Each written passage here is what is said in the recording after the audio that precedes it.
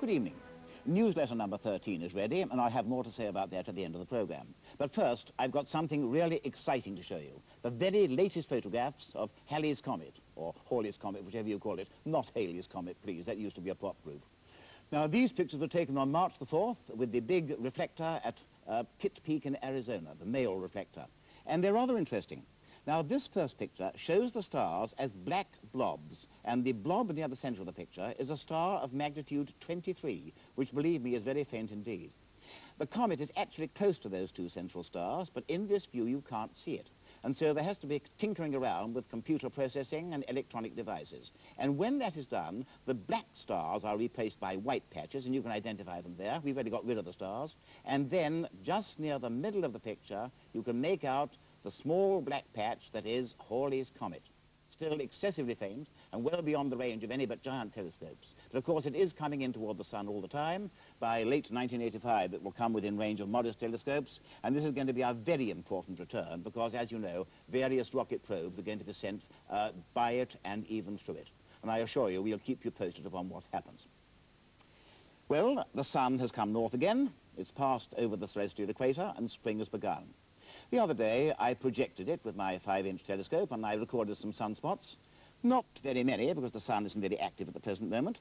But we must remember that at the distance of 93 million miles, which is not very far, the sun is the only star we can study in detail. Let's consider a star field. Look at this, for example. Now, every speck in that picture is itself a sun. And many of those suns are like our own, and some of them may well have planetary systems around them. We don't know.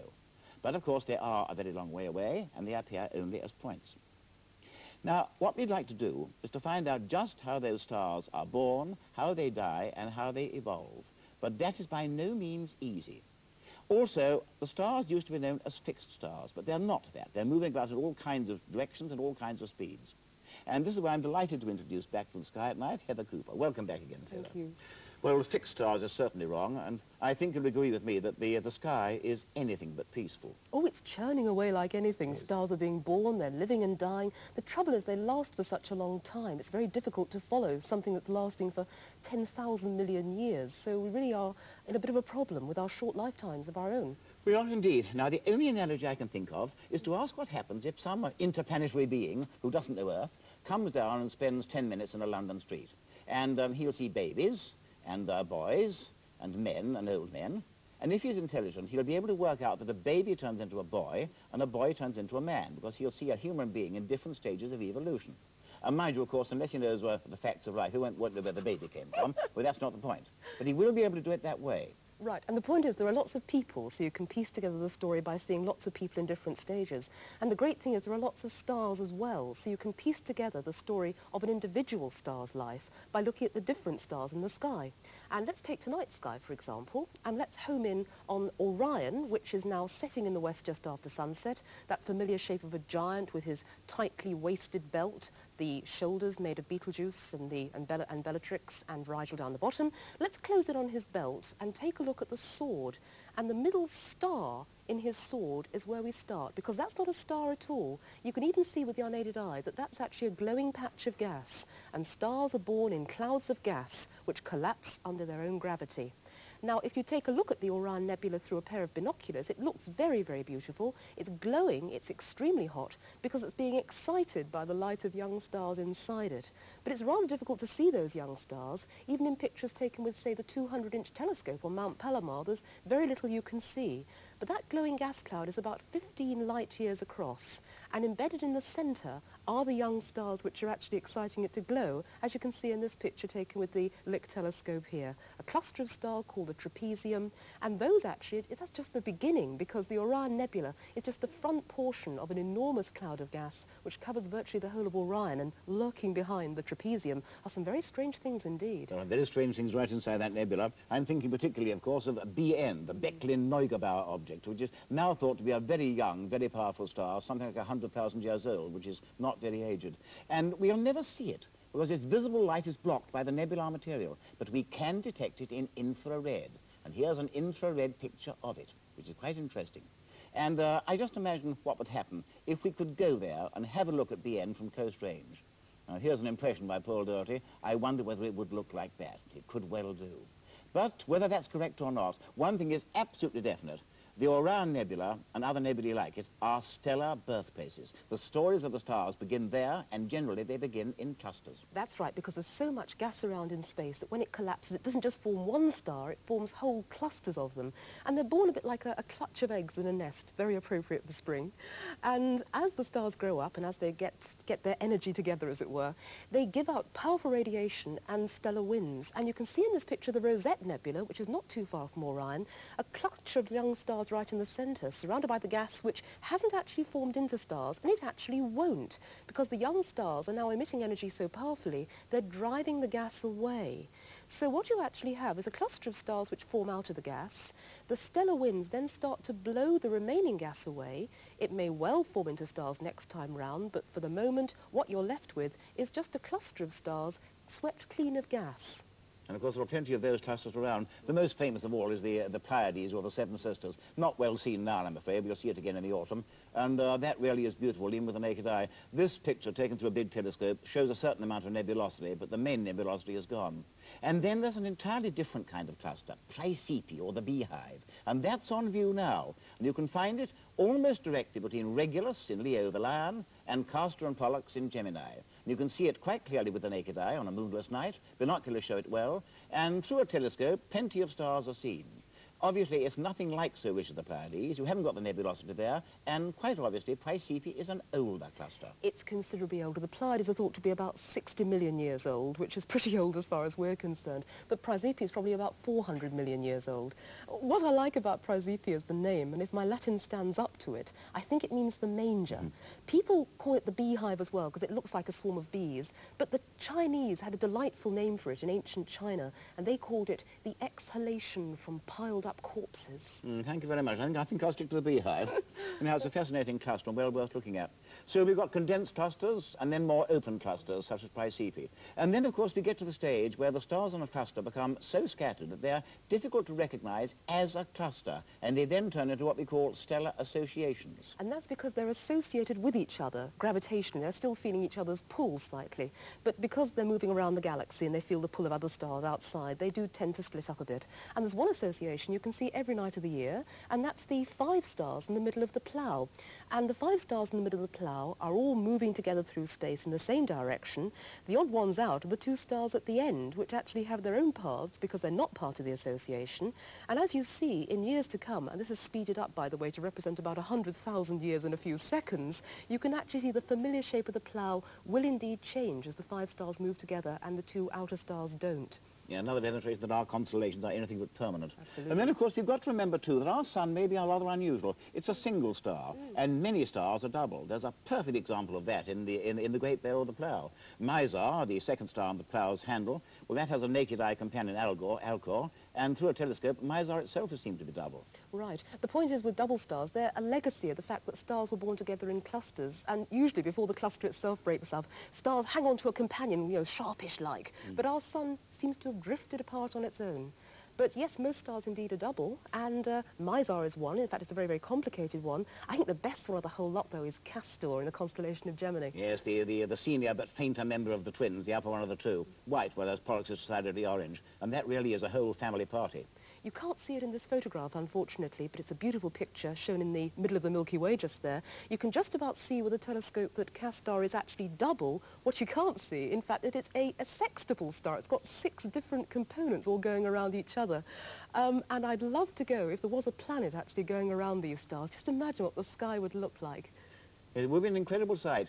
2 brilliant pairs of white stars and 1 pair of faint red stars. Well, I think a planet there would have a rather uncomfortable kind of climate. And not much sleep if you live there either.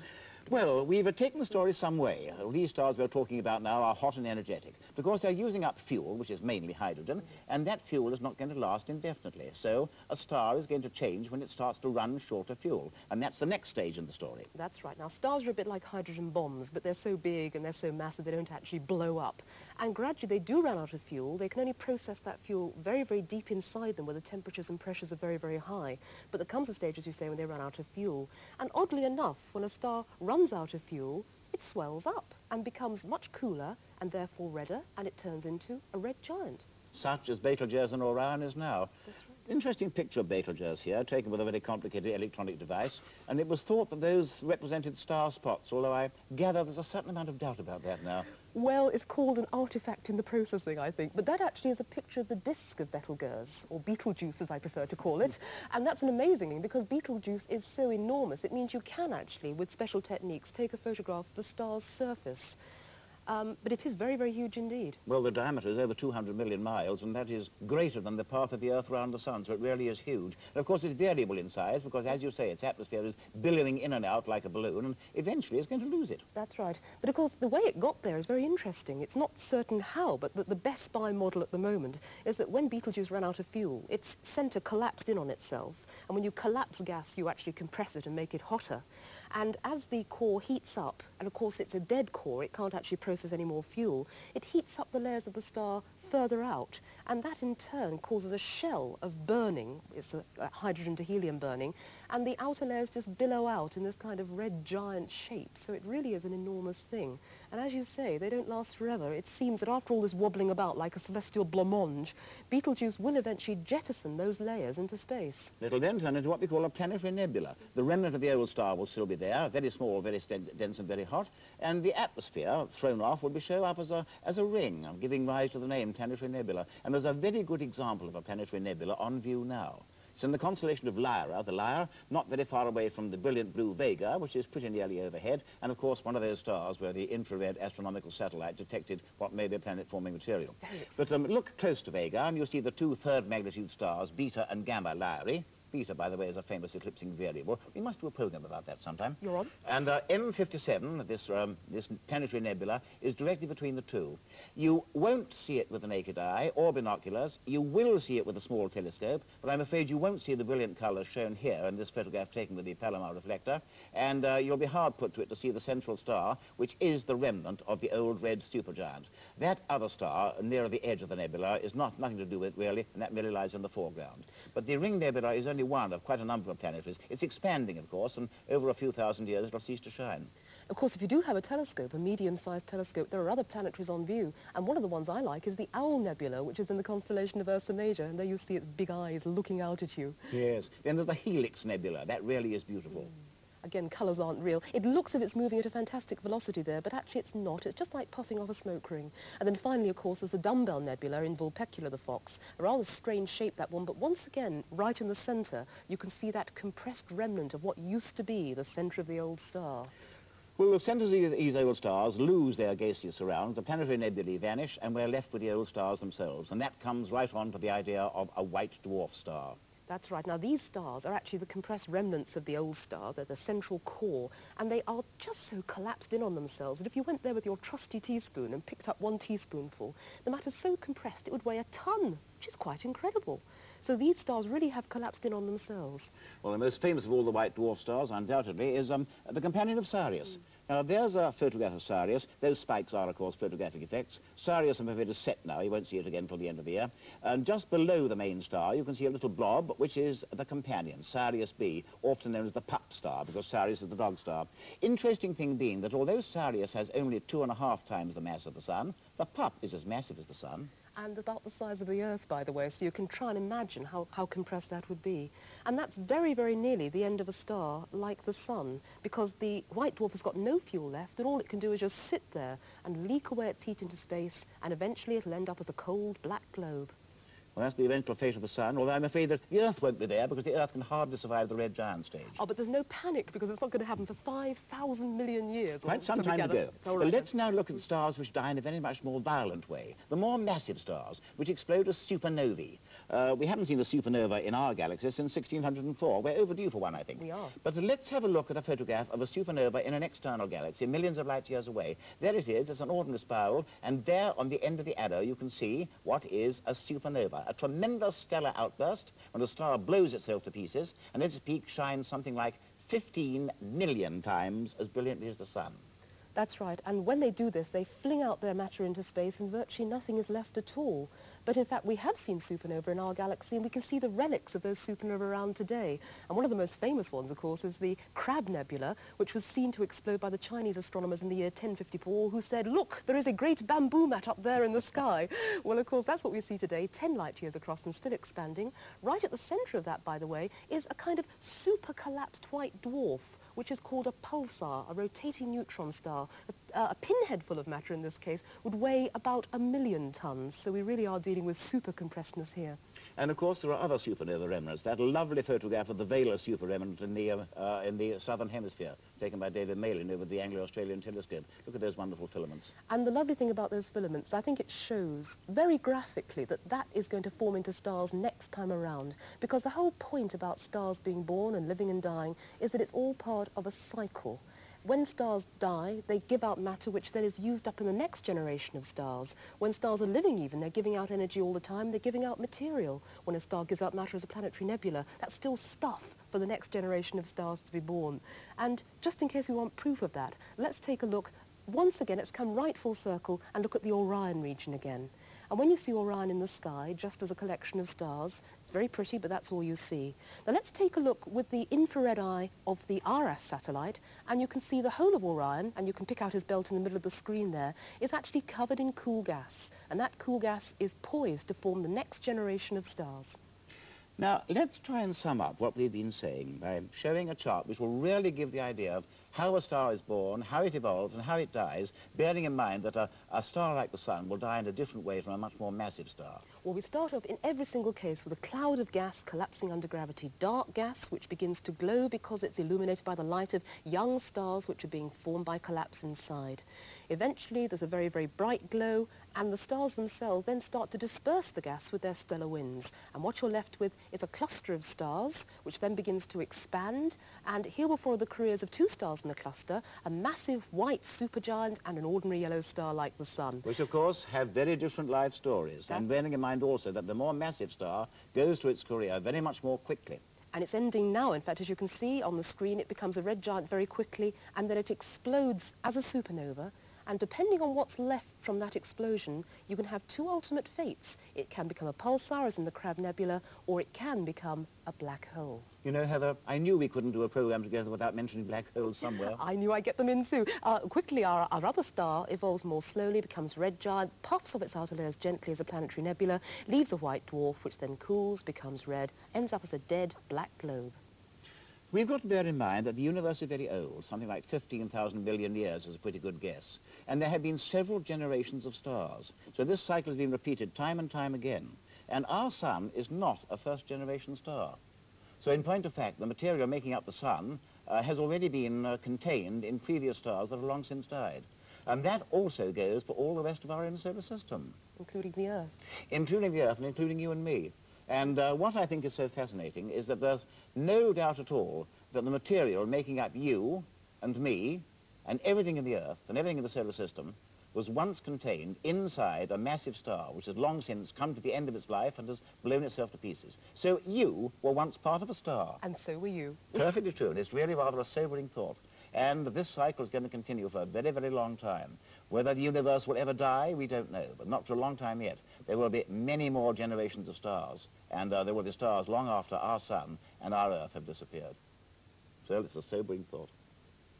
Finally, newsletter number 13. As I said, that is now ready, and if you would like it, then please send the stamped addressed envelope as usual to newsletter number 13, The Sky at Night, BBC Television, London, W12 8QT. And from Heather and myself, good night.